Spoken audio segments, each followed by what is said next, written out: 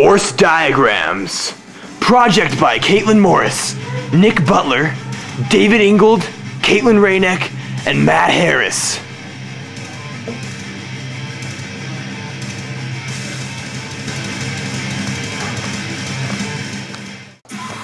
Components of force diagrams. Today we'll be teaching you about the forces used in force diagrams. First of all, we have the force of gravity, which acts downward upon the object.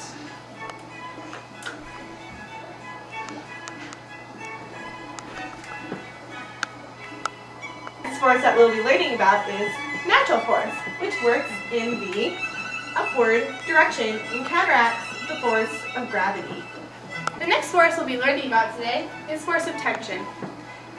This force acts as a pull in any direction.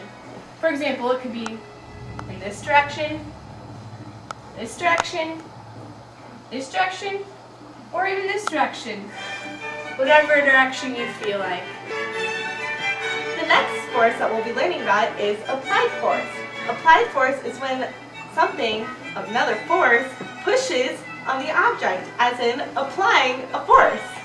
Now, applied force could be in this direction, this direction, this direction, even this direction. Pretty much any direction you want to choose. The next force we'll be learning about is force of friction. Now first you have to notice that the natural force in this case isn't going straight up. It's going a little to the side because the surface that the block is on isn't parallel to the ground. Meaning the block will slide in this direction unless you have a force called friction, acting in this direction parallel to the ground, keeping it in its place. How to draw force diagrams.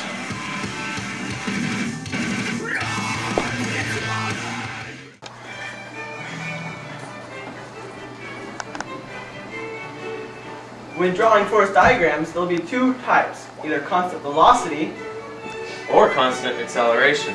There will be, if it's constant velocity, the net force will equal 0 in the x or y direction.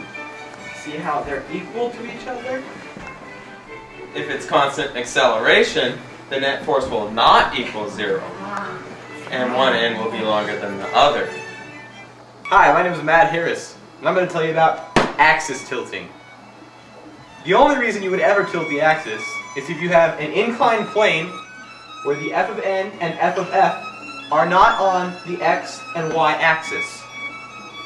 To tilt the axis, you just put the axis on the f of n and the f of f vectors. Then you only have f of g as your only triangle open to be solved. The block lies motionless on the ramp. Given the info in the picture, what's the frictional force keeping the block from sliding? For gravity, use 10 meters per second squared. Alright, the first thing we do is we draw our force diagram. We know that we have f of n, which lies perpendicular to the surface of the ramp.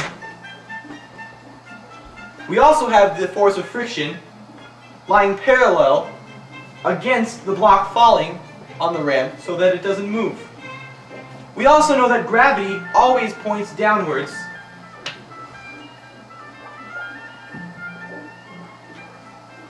To find our gravity, we take 7 kilograms times 10 meters per second squared, and we get 70 newtons for gravity. Now, we tilt our axis so that gravity is the only triangle that we have to work with.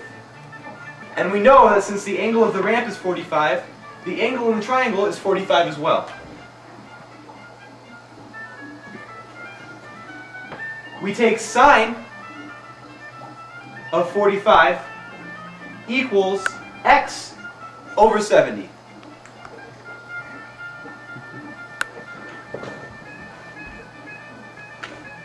Which means 70 sine 45 equals 49.5 newtons. And that goes right here on the x portion of the gravity triangle. Now, as we set up our F net equation, we have F net x equals the force of friction plus the force of gravity, all equal to 0. Because once again, the block is motionless. Now we do know that we just found the x portion of gravity, which is 49.5 newtons. So now we have F net x is equal to the force of friction plus 49.5, equal to 0. All we do is subtract 45 to the other side, and we get F of force of friction is negative 49.5 newtons.